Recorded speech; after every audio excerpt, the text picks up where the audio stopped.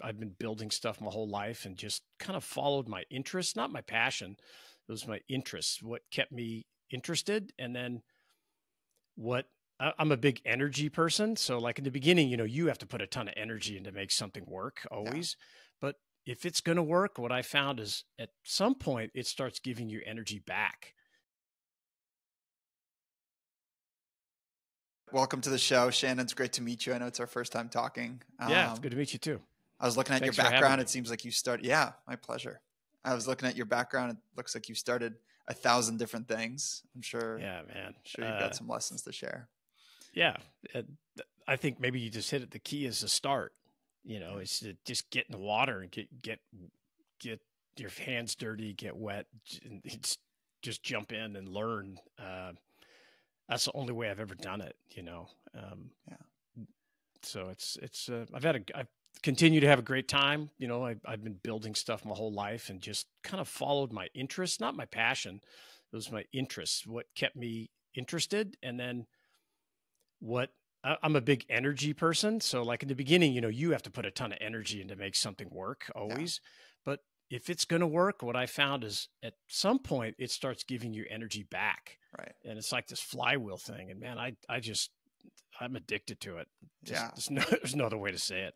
Oh, I get it. The way I've always imagined it is you're pushing like a giant boulder, and the boulder is so big, and at first you're just leaning into it and you're pressing it with your shoulder, and it's not moving, and you go and you get like a 2x4, you stick it at the bottom of it, you're pushing on the 2x4, and then all of a sudden it starts moving, and then you put your shoulder back into it and you're pushing, and at some point this giant rock just starts slowly turning. It's true. Yeah, it does that. And I use this slingshot analogy because I talk to a lot of younger entrepreneurs now that I've got more gray hair than everybody.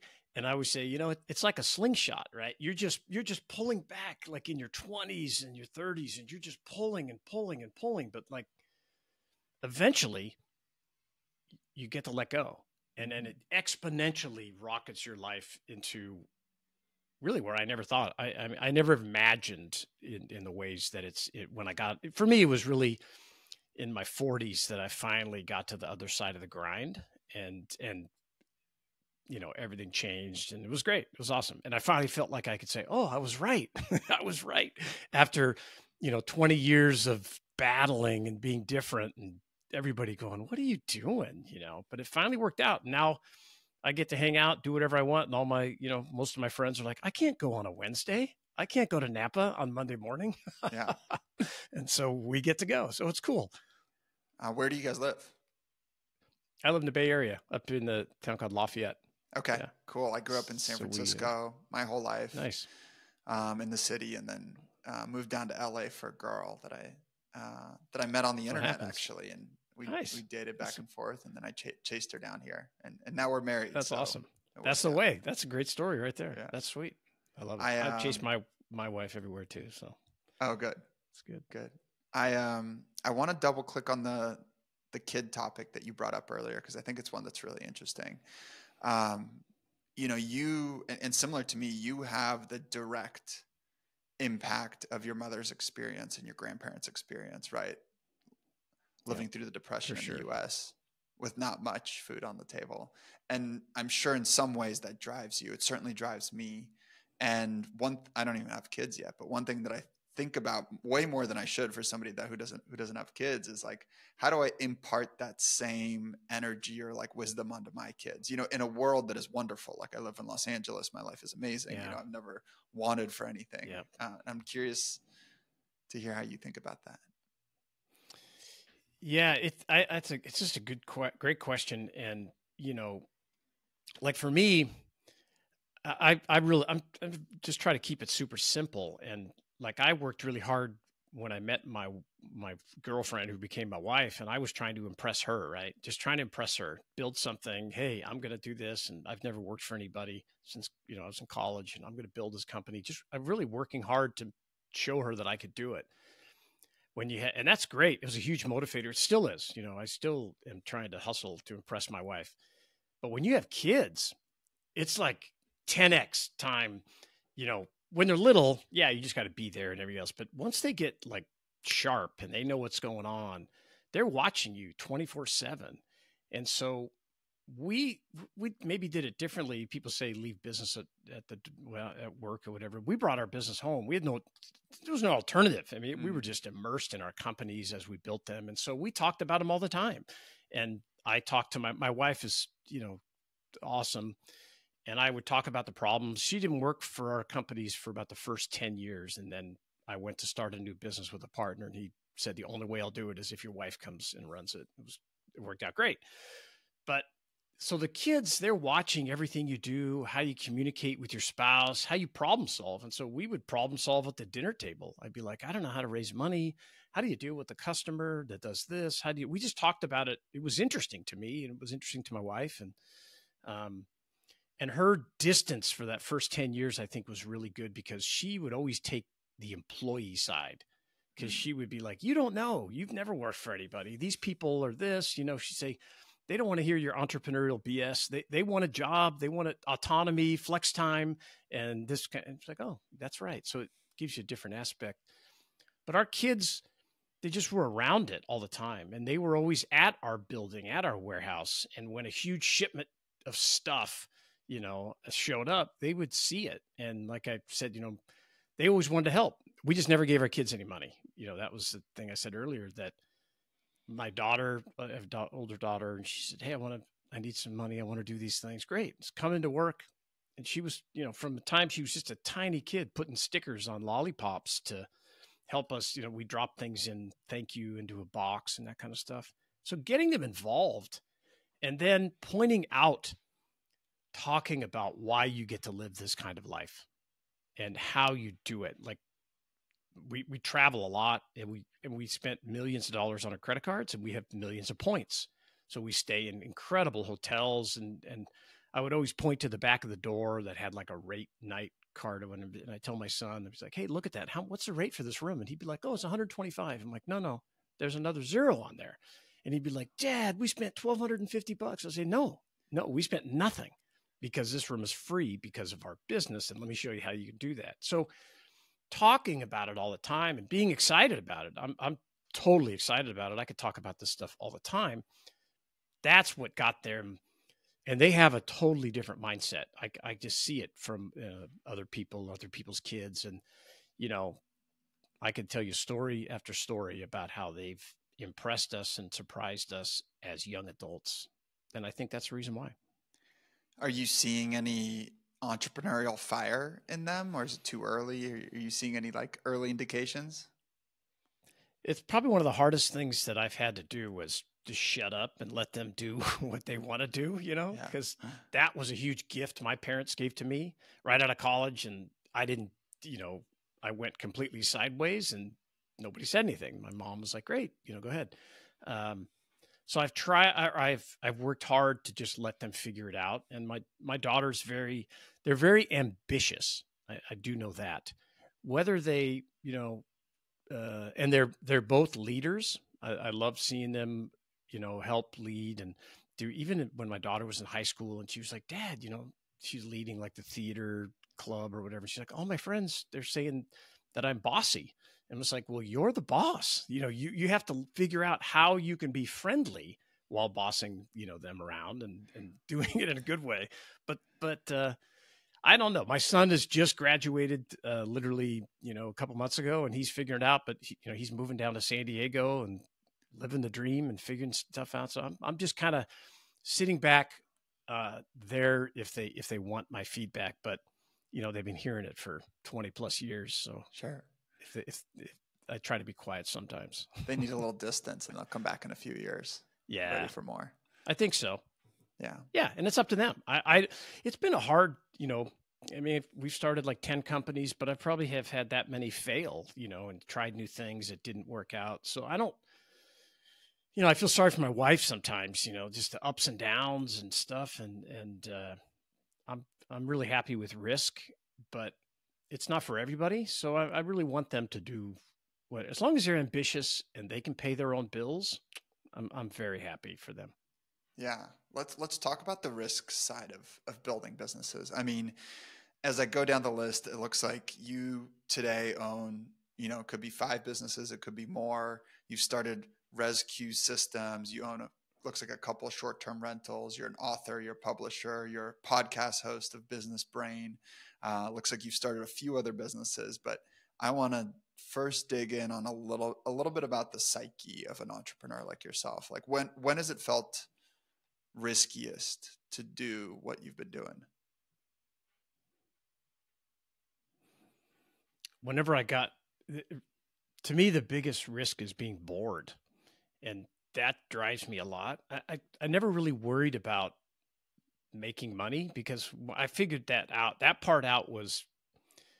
figured that part out when I was in college and, at that age, I was flipping cars, flipping construction equipment, doing those kinds of things. So I always felt like I can make money. It's not a big deal. Building wealth is a whole different conversation. And like my wife is better at that, but taking big risks, like with money, just never seemed like a big risk. It's like, I could always figure it out and I could always push into the next thing.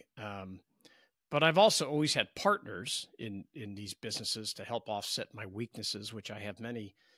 That you have to manage that risk with your partner, just like with your spouse. It's the same kind of thing. And so you can't just be a pirate 24/7.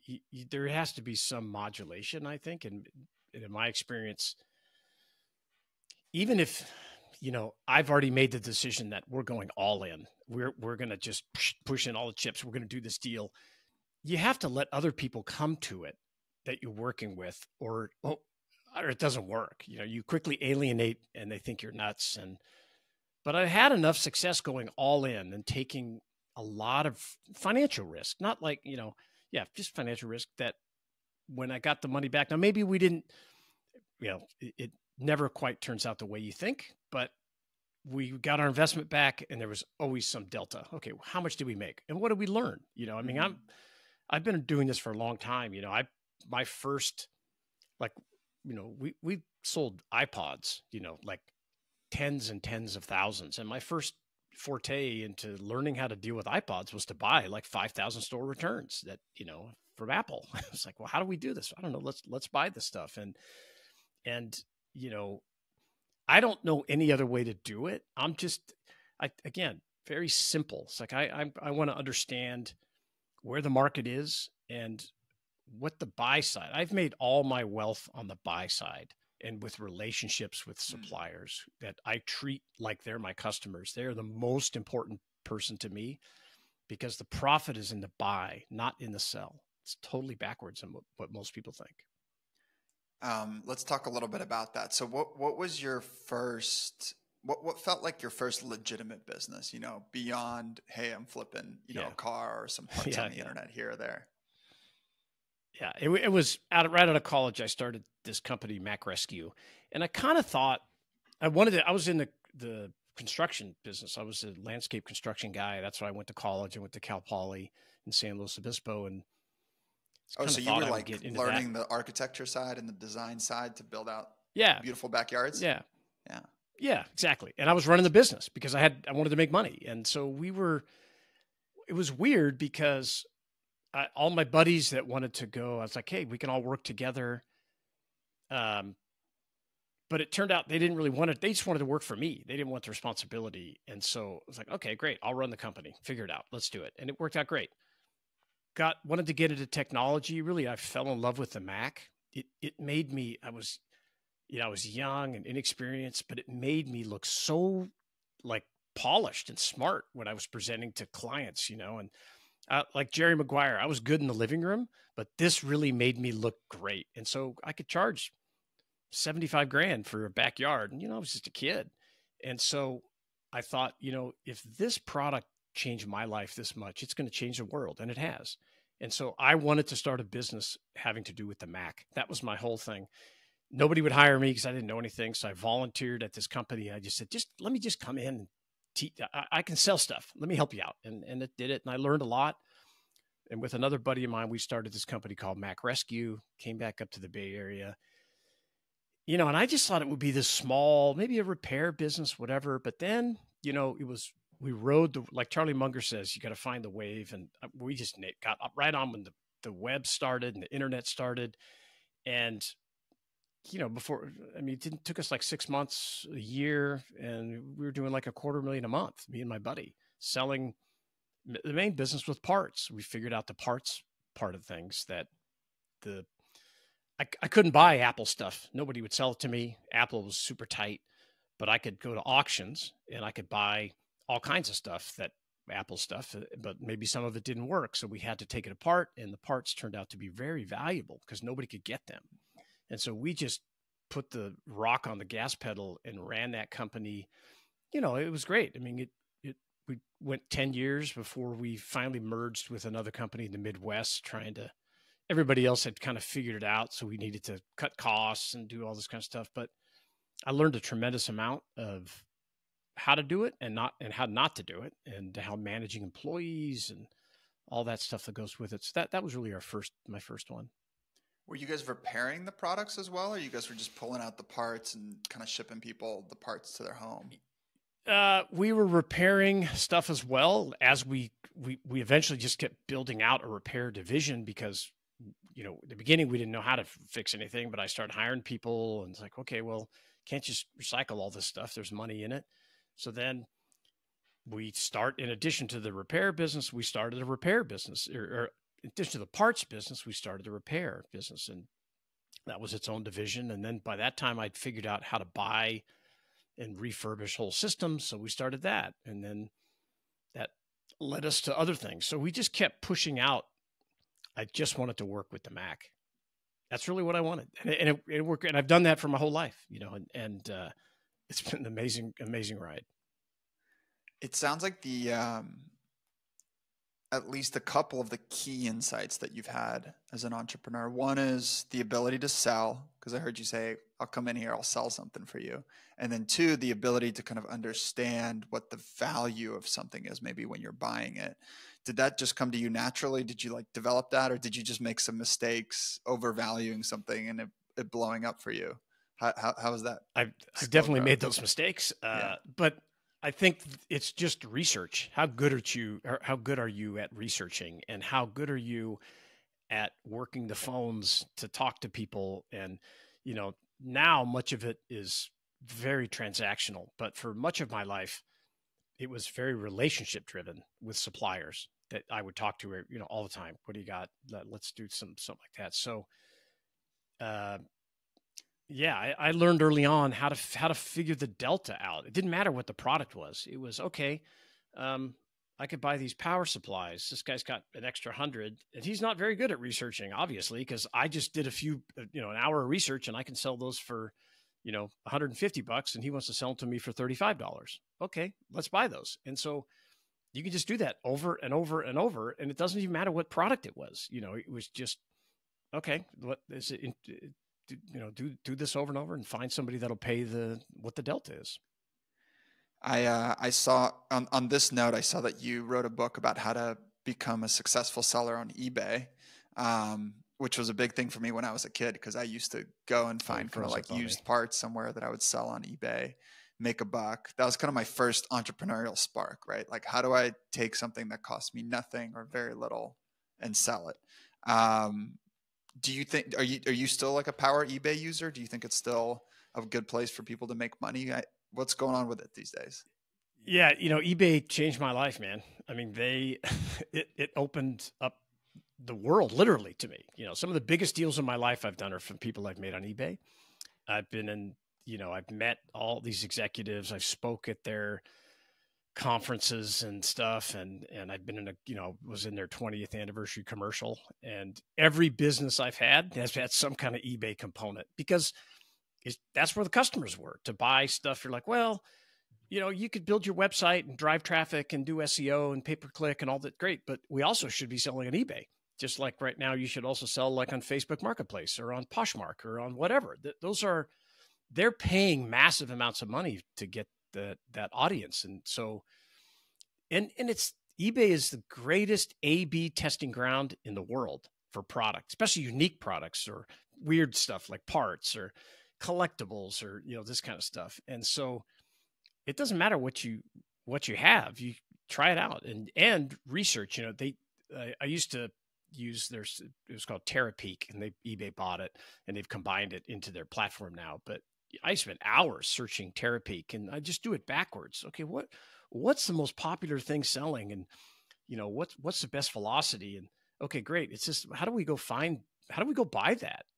There's the business like right in front of you that you can still do it today. And I tell kids and young people that want to start, and put it on eBay, man. Find out. That's the true market, right? And there's all these other marketplaces now, which I think are great. TikTok Shop and Poshmark. I built almost a $4 million business on Poshmark after I sold my last business. Wow. I was just bored. I was like, well, what can I sell that's completely different than electronics that people get emotionally? The trouble with technology, people used to be emotion about it, and I could lean into that more, but not as much.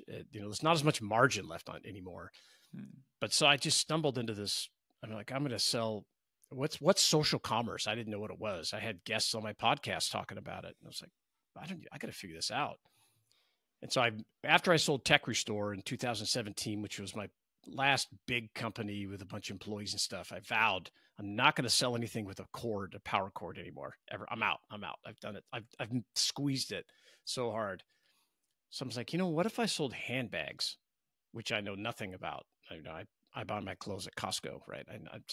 But I took those same concepts that we've just been talking about. I swam upstream, tried to, figured out the market, tried to sell things, got involved in Poshmark, started moving bags, took me about 8 months to find a really good supplier. I just never gave up. You get your teeth into it. And then, so over a few years, I sold $1 million on Poshmark, and then they called me. They're like, who are you? But it was great because I was like a shark in a bowl of goldfish, right? Because I've been competing for tiny margins and trying to get attention and focused on customer service and incredible product photography. And I was competing against people selling stuff out of their closet. Yeah. So it was awesome. And so they invited me to their place, and I met the CEO and talked with them. And then I did some consulting with them, and then they invited me to participate in their IPO. So you just never know where this stuff is going to go. Wow. It was awesome. It gave me a lot of energy back because it was brand new. I didn't know anything about it. I was selling to women. So every picture of me I posted, I had my wife in there. So I wasn't being dishonest, but I was trying to build credibility that way. Sure. So when they sent me an email and invited me to their building, and I showed up, and they were like, who's this dude? I think I had a beard at that time. It was great. It was fun. I had a great time. So that's the kind of stuff I love to figure out, and see how you can push reality, right? Yeah. It's not realistic that I could build a business selling high-end $2,000-$3,000 designer hats. That's totally ridiculous.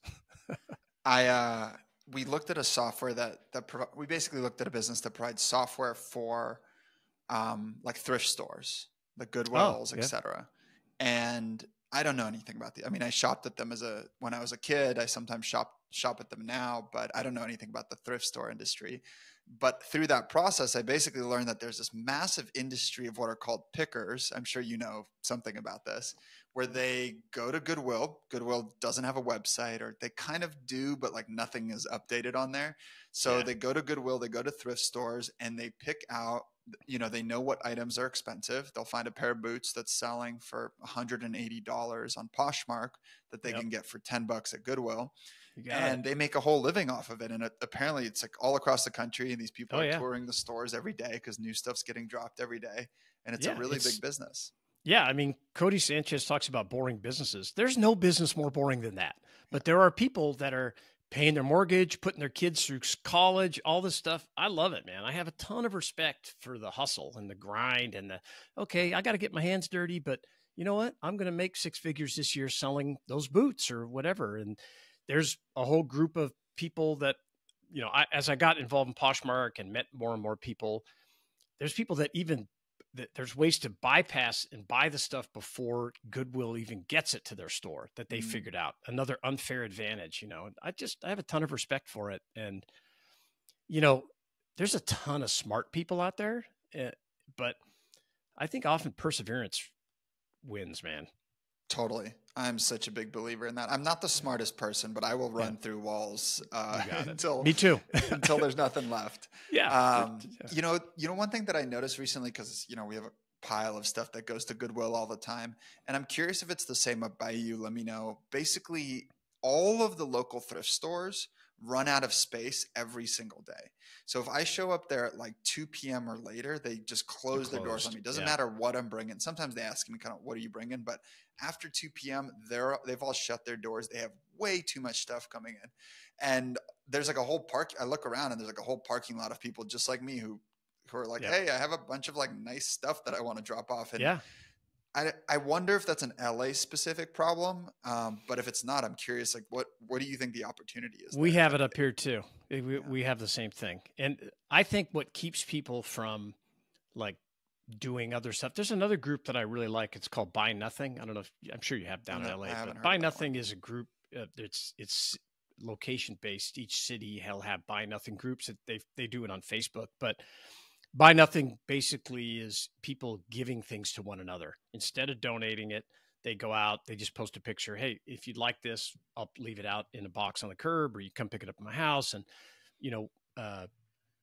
my wife is crazy about it. We have this rule. You have to give away 3 things to everyone that you bring in, but I've gotten like a hot tub for my kids' frat house. And I gave away 3,000 baseball hats because baseball hat business sucked. And I was like, somebody want these? I'm not going to deal with it. But it is that same problem up here. I think it's more, I don't know, just the demographic. We're here in the Bay Area. It's ridiculously expensive. LA, same thing. San Diego. I bet you all those places max out, and it's just manpower because, they're Goodwill. Their whole purpose is to give people jobs, right? Sure. That's their mission, and they're awesome. But it's not like they're the most efficient people in the world. And I imagine the systems are not really powerful that they're processing all this stuff. You got some dude here. Yeah, here's my bag. I'm always like, put everything in black bags because I don't want them questioning, what it is. Excuse me. But I don't know. It's there's some opportunity there, but I don't know what it is. Yeah. It's crazy. I'm sure sometime between 2 and 8 p.m. there's millions of dollars of goods every week that people just want to drop off all across the country. Hey, would you take it? Yeah. I mean, if you parked a truck out there that you called, overflow or something like that, you certainly would fill it up. That would be, what a hack. And I saw one family that was doing that. They had like a sign. They were kind of standing across the street and they were like, but they wanted very specific things. Oh, yeah. But still, somebody's doing it, at least on micro scale. I too love it. Those are great opportunities. So it seems like you've got a bunch of different businesses under your purview. What's your favorite business right now? What are you kind of excited about? What's working well for you? What's causing the least amount of headache? We'll talk about the other side later. Well, there's always headaches, but I've always wanted to productize my knowledge, but I never got to that step. I always got sucked back into the actual physical product business of shipping something. And I like shipping stuff. And I, for better or worse, I've always measured my sense of self-worth in business, how much I shipped every day. I just can't get past it. And I know it's not good, but that's just the way it is. And physical goods, right? Not like digital goods doesn't check the box as much. I don't know anything about physical goods. I mean, the only, or digital goods, I tried to start a software company and it led me to publishing my first book. So that's a whole nother story. But I'm making good progress at productizing and digitizing my knowledge. I want to share it with more people. I want to give back. I love jumping on discovery calls. And, when your guy sent me that text, I'm like, that's Charlie Light. That's Hunter Cold Call. That's no way that's true. And I love that legend building.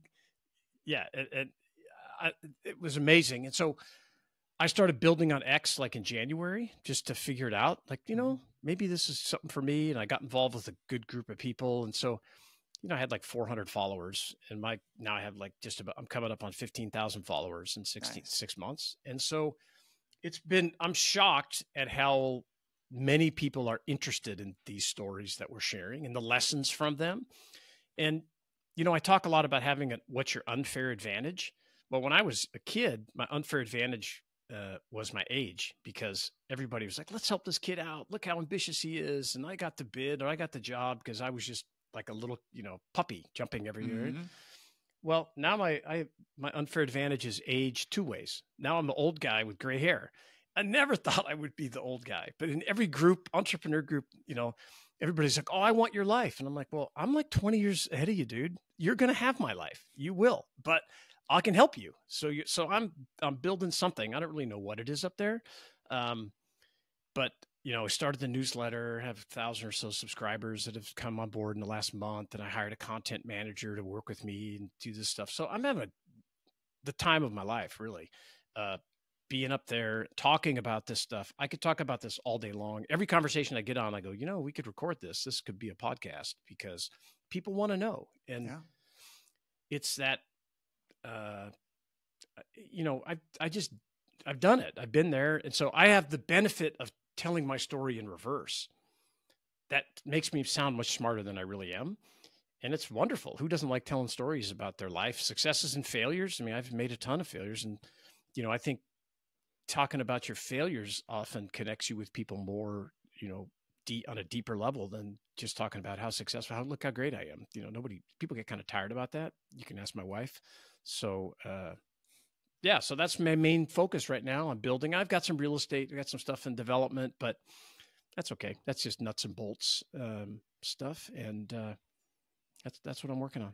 What do you think it's going to look like here? So I see you're posting on Twitter quite a bit. That's how we got connected. Yeah.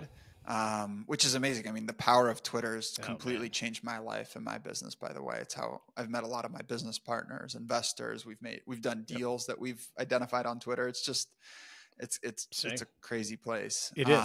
It is.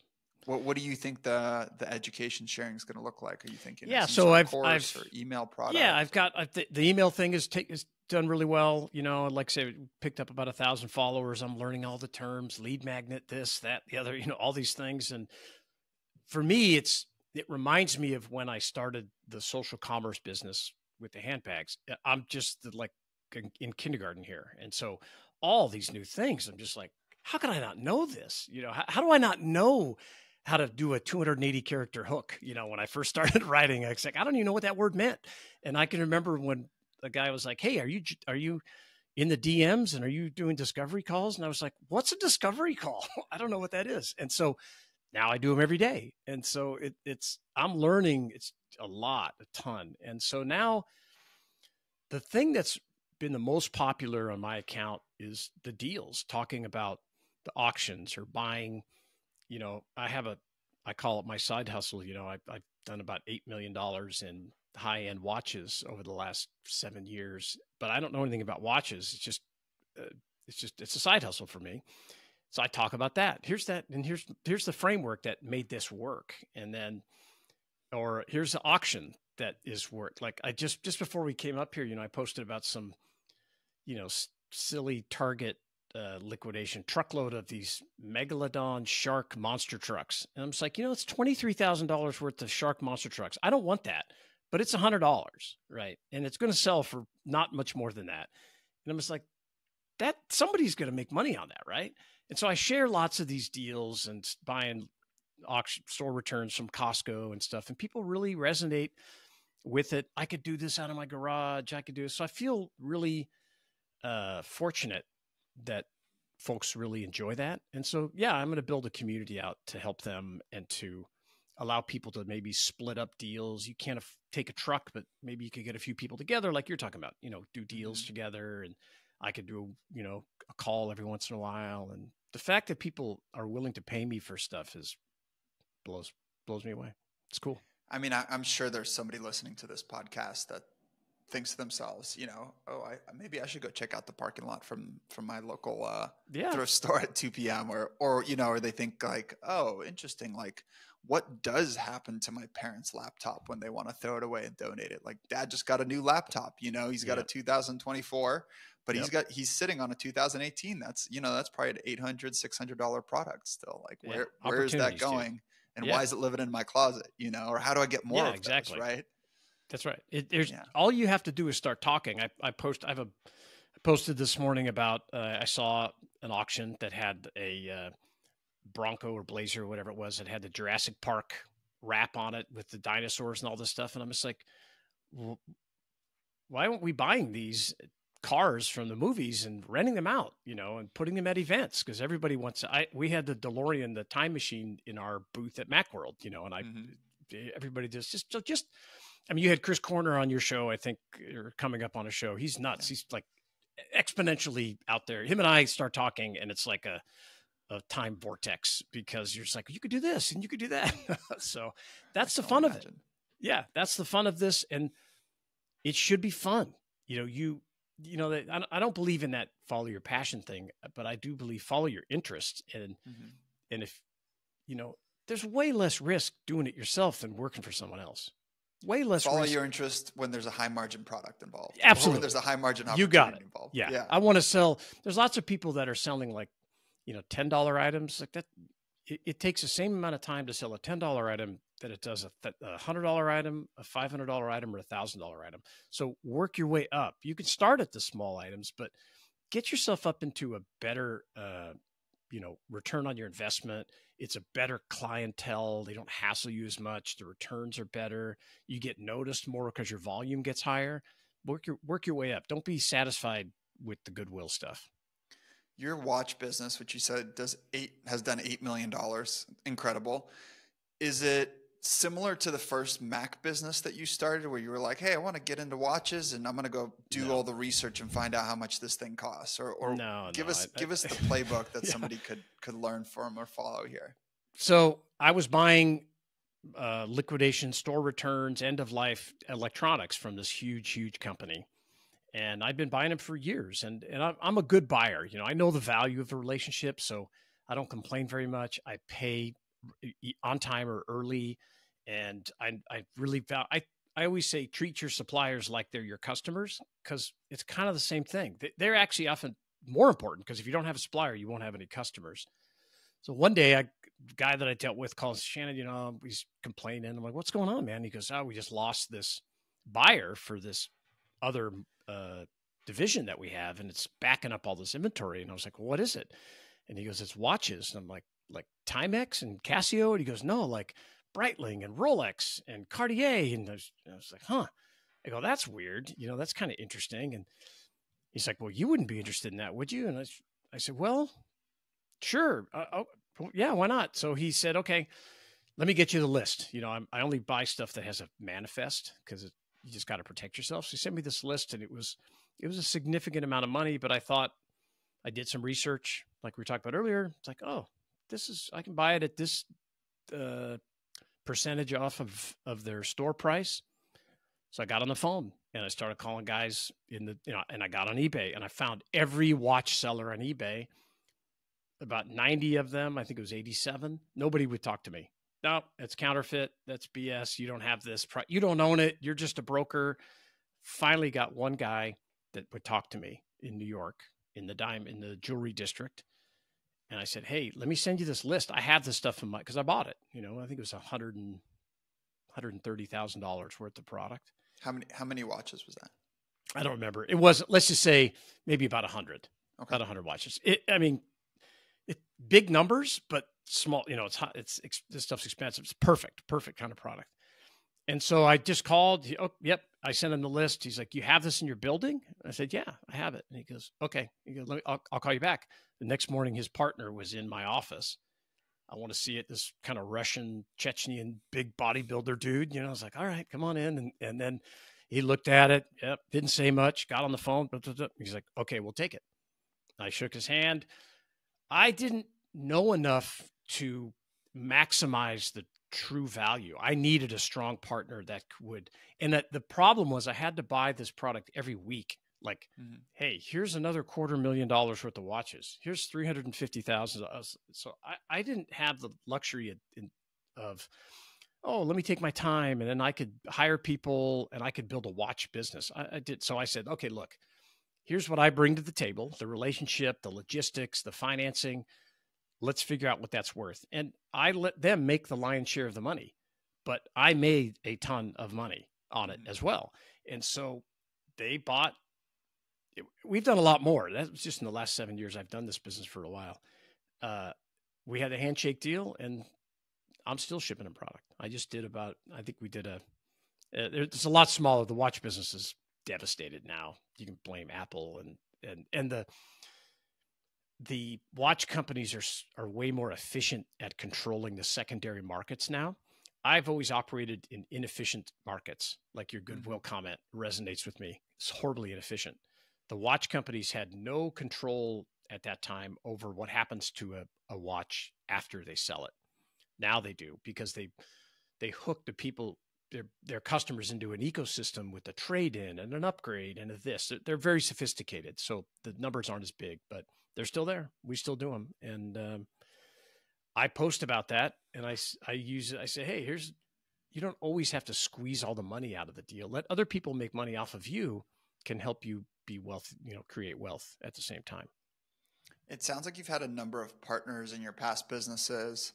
Have any of those partnerships gone badly? And if so, are there any lessons that you could share with us? Absolutely gone badly. Yeah, that's I'd say I'm probably about 30% that have gone in the toilet, which is a pretty good, I think. And when I say gone in the toilet, it's not that I've only had one like that went sideways, where the last time I saw this, my partner was over at arbitration, back and forth. But, it's like a marriage. And what I've learned is that you start off and you're both excited and energetic, and I'll do this, I'll do that. And you get going. And sometimes, like I mentioned earlier, risk can be a problem. That in the beginning, you don't think you have anything to lose. So you're like, yeah, let's go, pedal to the metal. But after you build a company for a few years, you're just like, oh, wait. We got to make payroll, and we've got to pay this, and we've got to do this. So maybe one person, their risk profile changes, or your business changes always. It's inevitable. So at Tech Restore, which, I ran for 10 years, 5 years in, it was like we flipped. It was a completely different company, and then 8 years in, it was different. It's what happens. So if your partner doesn't adapt and change with you, that's problematic. Yeah. And I've had that happen several times. And, now I have this thing I call a working agreement, which is not a contract, it's not a partnership agreement, but it's kind of like one where I get approached often. People would like to partner with me. Sure. And I say, great, let's talk. We do this, we'll do this. This is how it works. But I have this document that I give them that basically is a framework for everything we talked about. Who's accountable for what? Who owns the IP? How are we going to do the accounting? What you're accountable for? All these things. And what it's turned out is it's really turned into a test. That's the value of this document. It's a test, because I'm shocked at how many times I don't get it back. They don't finish it, and I say, well, there's a lot of people that want to be partners, but that really want to be an employee. They want to be treated like an employee. But partner, man, you're all in. There's no guarantee that you're, so you have to, it's like you get somebody to come and say, well, I need to make 10 grand a month and I want to part you. And it's like, well, where's the 10 grand a month coming from? I'll hire you. I've seen that. Yeah, for sure. So one thing that I recommend to founders that are just getting started. So, people oftentimes like meet high school or college or something like that. And they're like, hey, we have a cool idea. Like, let's do it. Let's start building together. And then they call me and they ask me, oh, how should we split the company? Like, how do we split responsibilities? And I always just tell them, like, you need a date before you get married. Like, you guys should not be forming a corporation, just go ahead and start working on this project. And have the conversation amongst you today and just say, hey, like, we're just going to work on this project and we're going to try to keep it fun for the next 6 months.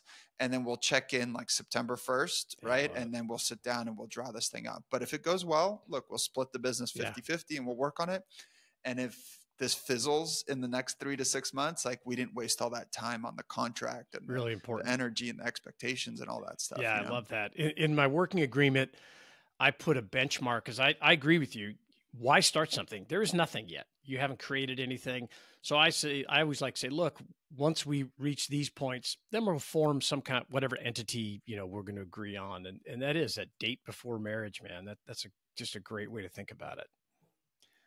Shannon, I want to ask you, I was listening to some of the episodes on your podcast, which I really love. The Business Brain, Oh, like thanks. your dynamic with your co-host is so fun. I We have a highly great time. recommend it to people listening to this.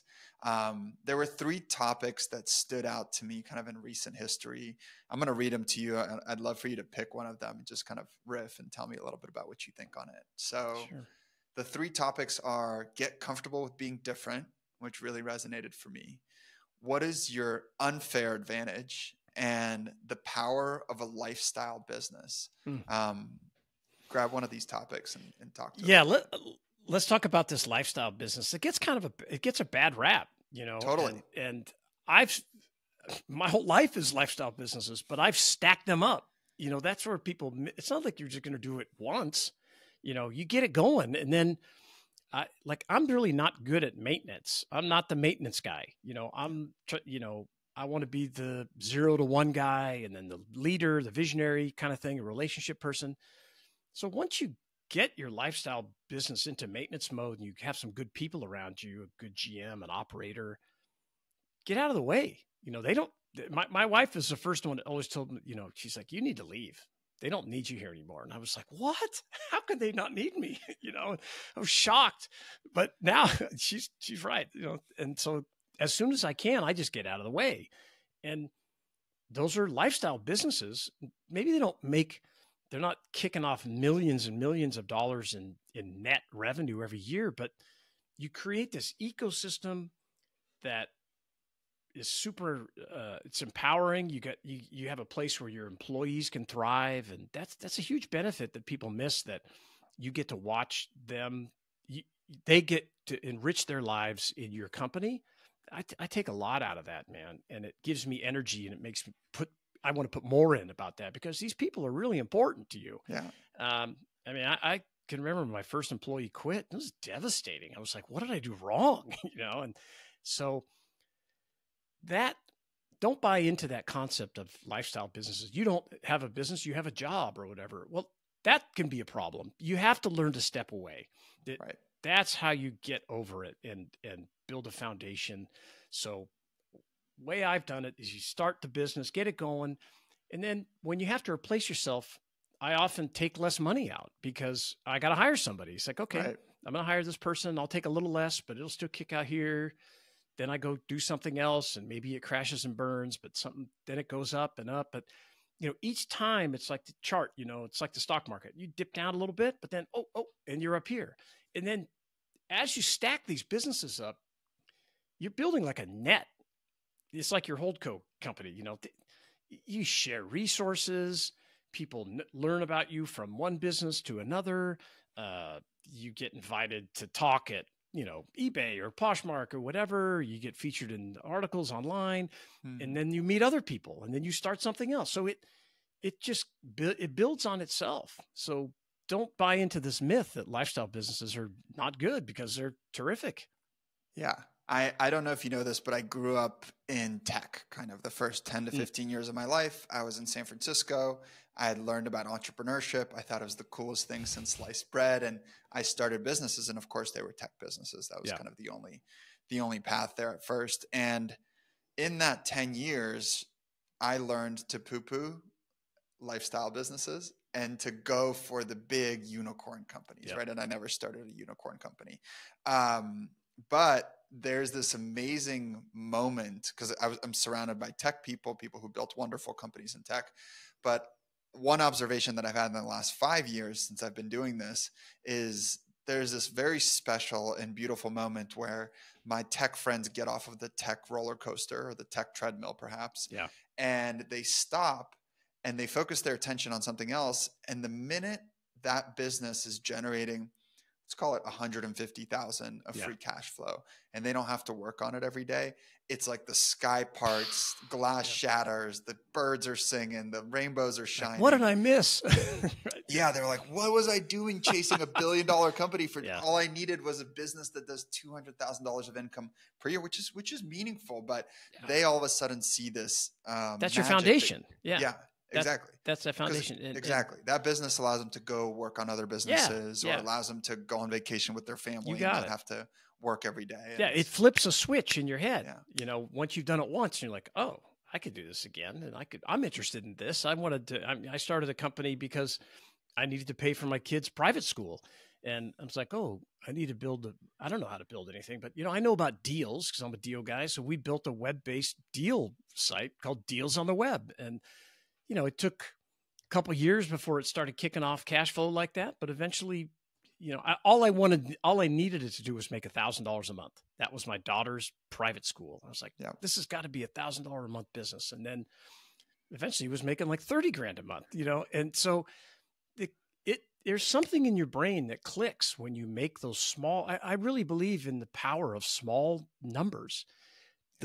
Our country is full of people. You're taught that you got to go work for someone else and rely on someone else for your paycheck. But when they make that first $100, $1,000, it's that life-changing light bulb moment. I could make this. And let me tell you, it makes you feel very worthwhile. That you're it's like being off grid. I'm off grid, man, because I can make this money. How much do I need to live per month? Okay, 20 grand. I can make 20 grand a month. Let's figure it out. So I love lifestyle business, man. It's like being off grid. You're totally right. And as you were talking, I realized that it takes you from a scarcity mindset where your bank account's always going down, basically, or you're kind of scrambling, to something that feels like an infinite mindset, right? You've created this source of kind of not infinite wealth, but recurring wealth, or a wealth that is likely to continue, Yeah, it's magic because if you do it once, then you think, I got it. I can do it again. And maybe it won't work. Okay, you're going to fail at this or fail at that. But building that over time I can take it from somebody that has gray hair, it's incredibly rewarding, especially if your family's involved in it and I keep in touch with employees that worked for me, 20 years ago. And it can be a very positive experience for you and hundreds of other people that you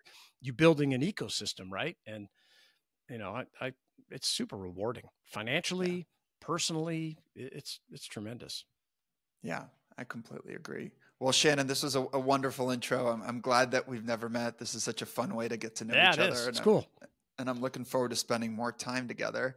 How should people follow you? How should they get on your newsletter, follow you on X? Yeah, it's my name, Shannon Jean, ShannonJean. Find me on X and, come up there and you'll see. I'll be pitching my newsletter all the time. You can get on the thing. But if you love talking about deals and entrepreneurship like this, I'd love to have you aboard. Okay, wonderful. Thanks for having me. Thank you for watching or listening today. Any resources we mentioned during the show, we'll make sure to link in the show notes or below the video. If you're listening to this on Apple or Spotify, please leave me a review. It really helps me learn and it allows other people to discover the podcast as well. Thanks again, and make sure you hit the subscribe or follow button if you haven't already. I'll see you next time.